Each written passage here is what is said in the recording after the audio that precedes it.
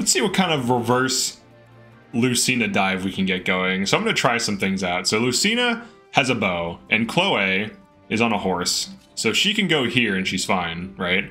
It's saying it has lethal, but I'm skeptical, right? Unless she crits me with Parthia. It's effective flying, so we're not a flyer.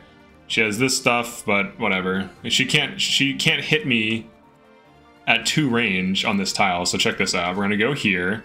We're just gonna chill out. I'm not gonna Astro Storm because it doesn't do that much damage anyways on this particular Chloe. So she's just gonna wait. And then we're gonna have Jade, who she shouldn't attack. Engage. Great Aether with a massive weapon. So we should deal absolutely crazy damage depending on where Lucina goes. She should, if she goes here or here, which I believe she will to attack Chloe, we get this counterattack and then we open the turn with her taking off, with me taking off a health bar. All right, let's get these units in. All right, let's see how this goes. This is the Lucina reverse. Here we go. All right, good, no crit. All right, there's damage. All right, so we take off a health bar. That's not bad. This is like right after doing chapter 13. All right, then Great Aether takes off a health bar without consuming Jade's action. How much does this hit for?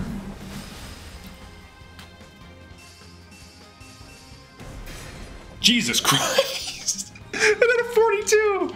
Oh my god, dude. Oh my god. How much? That's an entire health bar. If you can get this unit to take off a health bar, that's 2 health bars. That's wild. All right, now check this out.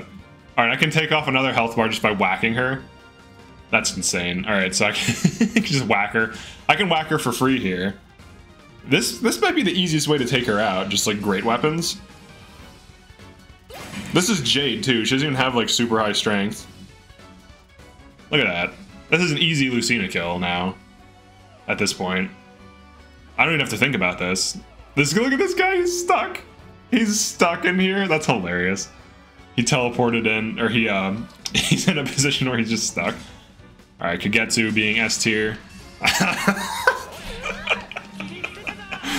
I'm kidding. All right, he's base. This is a base Kagetsu. I'm joking. Relax. All right, look at this attack now. Look at this. Look at that. That's great. All right, so Saline. What can you do with this archer? Can you kill this? Kill this archer. She can kind of kill this archer. Unfortunately, the clones are in the way. Boucheron can't hit this, so I'm not about to dispel the clones. All right, so Saline will just heal. But this is probably one of the easiest Lucina kills I've ever done, where you just set this up. Honestly, I think Mage Knight Chloe is the thing.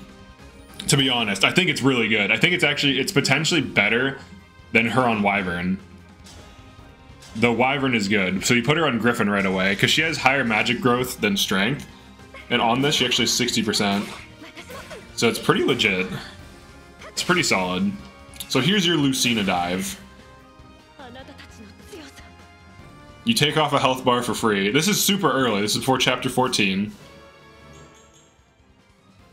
This is without even using, like, this is a base level Kagetsu. I'm using Jade. You could easily create that combo. So I had to build up Speed Taker. So you run a fast unit like a Pandreo, a Kagetsu, an Anna, whatever. Some fast unit with Speed Taker. Get them to 28 speed or higher.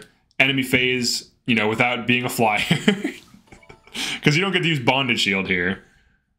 You could also use a Dancer, but that's like later on. That's not bad though. It's a decent dive. That's it for this one. Definitely like and subscribe if you enjoyed this. Feel free to drop a comment. Peace.